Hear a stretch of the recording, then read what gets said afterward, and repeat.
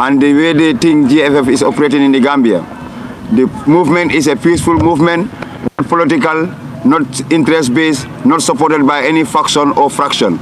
We believe, as youths of this country, we are entitled to our opinions regarding how the various ministries operate as far as youth participation is concerned. The Gambia Football Federation has been seen as a body that has lacked confidence of the people. And as youths, particularly as concerned youths, we believe coming together as one to stage a movement to make sure that the relevant stakeholders, including the central government, the Ministry of Youth and Sport, the Gambia Football Federation, and all other organizations, including FIFA and CAF, are concerned. Our concerns are very important because it represents the ordinary Gambian youth who wish to play football, watch football, enjoy from football, or gain from football. The Gambia Football Federation is the highest organization of football in this country, and therefore we believe coming together as one to hear out our views is not a big problem to the country. We believe the government should support our endeavors to make sure that we institute individuals who will fight for the general well-being of these youths. Gambian football has a destiny to fulfill, because if you look into the past 2 years, two editions of CAF, we have been lucky to qualify.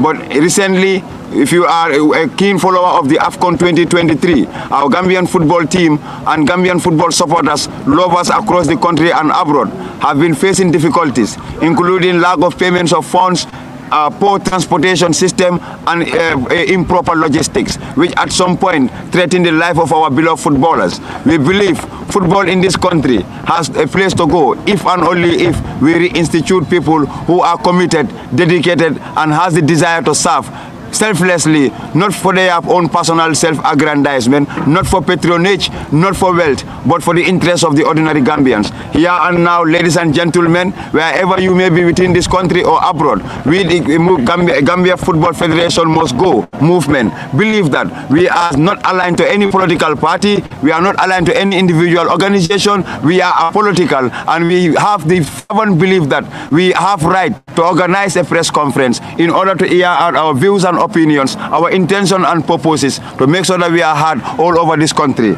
Therefore, without wasting much time, I believe the media here present, ladies and gentlemen present, we should get you through to the main agenda why we are here. Key of the reason for this petition include: number 1, allegations of corruption and financial mismanagement within the organization. Number 2, lack of transparency and accountability within the GFF management and decision-making processes. Number 3, inadequate support and development opportunities for grassroots football. Number 4, failure to address the concerns and needs of players, coaches, referees, and other stakeholders in the football community. Number 5, last but not the least, lack of diversity and inclusivity in the GFF's leadership and representation, which have cast a dark shadow over the integrity of Gambian football. Gambian footballers, football fans, football lovers, and all other people who are concerned about the future of Gambia as far as football is concerned. These are some of the reasons why this press conference is called. And if you are a keen follower, you are highly welcome to this press conference. But before we go further, we would like to give the floor to the chairman of the Gambia Football Federation Must Go movement, who is no other person but Mr. Ali Sallah. Mr. Ali Sallah, you are highly welcome. Thank you very much. Yep.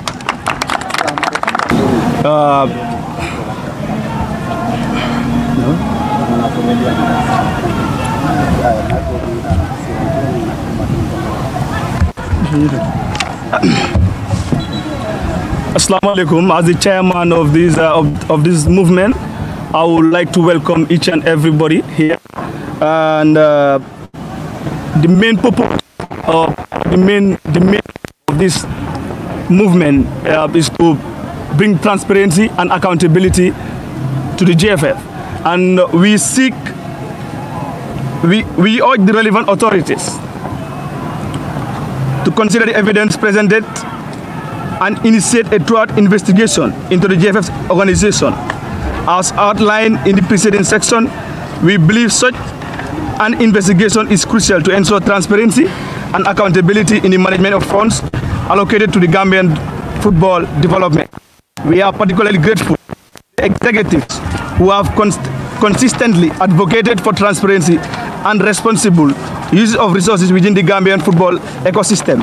The dedication inspired hope for a brighter future for the Gambian football. We, the movement of GFF Must Go, remain committed to working collaboratively with relevant stakeholders to achieve sustainable development and growth for Gambian football at all levels.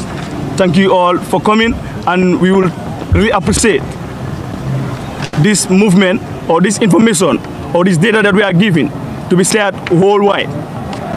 Our voice needs to be heard in any way. I thank you all for your kind attention. And gentlemen, that was the introductory remark from the chairperson of the GFF Must Go movement, that is Mr. Ali Sallah, a very dedicated youth, a youth that has a fervent desire to make sure that GFF restores sanity in our Gambian football. Accountability and transparency must not be compromised as far as his statements are concerned. On that note, fellow Gambians, Gambian youths, football lovers, footballers, referees and coaches, we hereby begin the petition which will be pronounced by the IPRO, that is the Information and Public Relations Officer of the GFF Must Go movement, who is no other person but Mr. Babukar Kurubali. However, ladies and gentlemen, before we give the floor to IPRO Mr. Babukar Kurubali, we would like to recommend the efforts of no other person but Mr. Ibrahim Jallo, whom we must give a round of applause. Mr. Ibrahim Jallo, also known as the Ghetto Pen, is part of the key members of this movement. He serves as the Secretary General of this movement, and he has influenced a lot of people to believe in the movement. He has endowed a lot of time, energy and resources to make sure that a day like this happen in the Gambia. For the records, this may be for the first time that we have a press conference challenging a particular ministry or a federation regarding corruption, mismanagement and embezzlement of public funds. On that note, I once again reiterate my sincere appreciation to the contribution of Mr. Ibrahim Jallo, also known as the Ghetto Pen. I wish him the best of luck, and we give him a round of applause one more. Information and Public Relations Officer, we will read the provisions of the petition that we want to say out to the general membership of the Gambia Football Federation, the Ministry of Youth and Sports, the government of the Gambia, the Gambian Youth, the Federation of International Football Association, the Confederation of African Football, and all other stakeholders in the promotion of Gambian football from the grassroots level to our national team. On that note, Mr. Babukar Kurubali, welcome on board. We give him a round of applause. Welcome, Mr. Babukar Kurubali. Very much. A very warm welcome to our friends who are the media, and a very warm welcome to everybody that took time to be at this landmark, press conference that we staged today. Today is a humble day in Gambian football, and today is one of the days that will linger in our minds, and that will be in the good books of the Gambian, archives. Ladies and gentlemen, welcome to Serekunda East, where the Gambia Football Federation, with a press and with pressure, have been fight tooth and nail to make sure that sanity is in our football. Ladies and gentlemen, it is our firm belief that these actions are detrimental to the development and growth of our national sports. As a concerned citizens and members of the GFF Must Go group, we are deeply troubled by the reports of gross mismanagement and embezzlement of funds that were intended for the development of football in the Gambia. Ladies and gentlemen, the purpose of our crusade is to raise awareness among the public and relevant authorities about the need for immediate action to address the above-mentioned issues within the GFF. By organizing events, protests, and public discussions, we aim to shed light on the misconduct and demand accountability from those responsibility. It has come to our attention that the GFF has received significant investments from FIFA and CAF, totaling to $11 million from 2014 to 2024 for infrastructural development and administrative costs.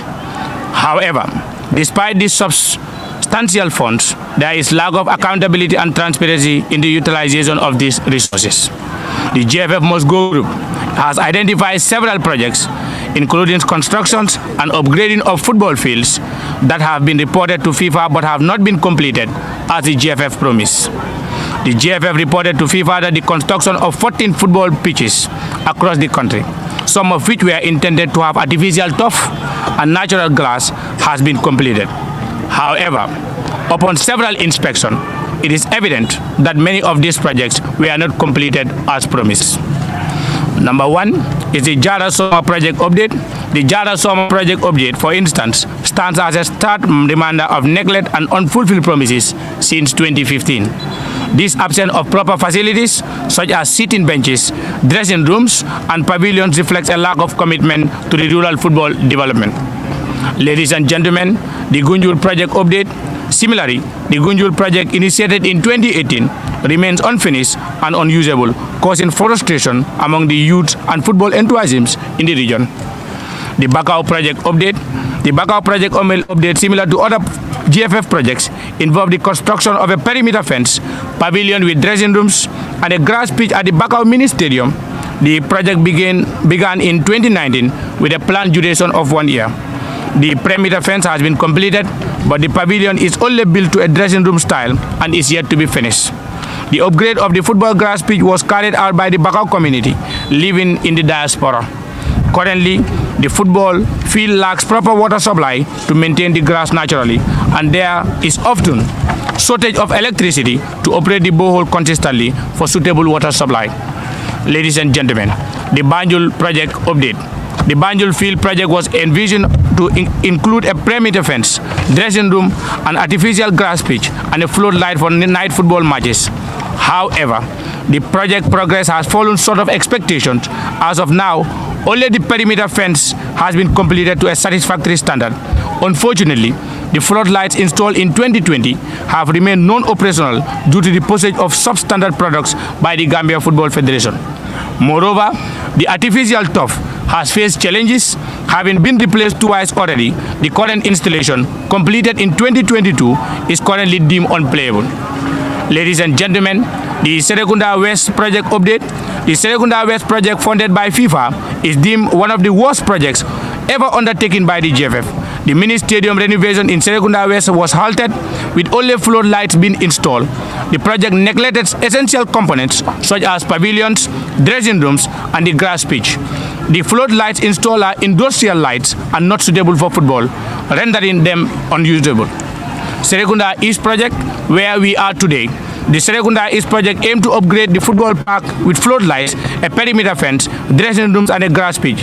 The Serekunda East Sports Committee independently funded the project through Navitan ticket sales and sponsors. However, the only project undertaken by the GFF at